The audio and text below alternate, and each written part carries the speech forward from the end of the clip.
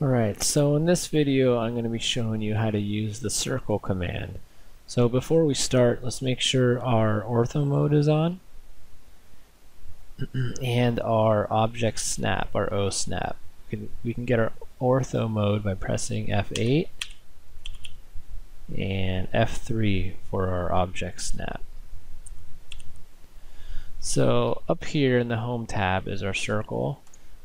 We can either click that to start it, or in our command line we can type circle, enter, and that'll ask us to specify the center. So let's pick any point. I'll pick right here. Now you notice in the command line it'll ask us either to specify the radius or the diameter. So say we want to specify the diameter. Right now you can see it's doing the radius because it's halfway in the circle. So if we just type D,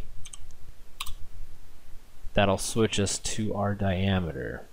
As you can see, the little dotted line showing our diameter. So let's make this circle have a 10-inch diameter. So we'll just type in 10, enter. That'll be our 10-inch diameter circle.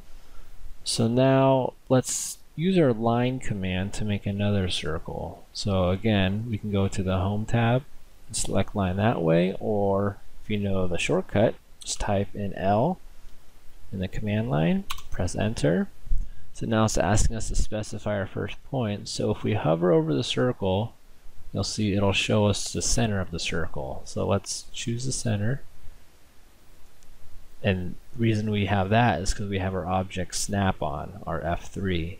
So let's go to the right, let's go 10 inches.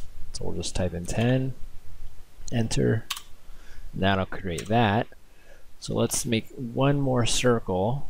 So let's type in circle, in the command line, enter.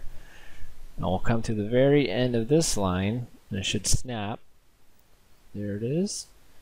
Now left click that. Now we're ready to make our other circle. So we'll use the radius on this one. So you can see it showing a radius halfway in the circle to the very edge. So we'll type 2 inches. We'll make it a 2-inch radius.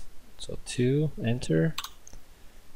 And there's our 2-inch radius circle in our 10-inch diameter circle with 10 inches center to center. So we can delete that line, we don't need it anymore, and there we go. That's your circle command.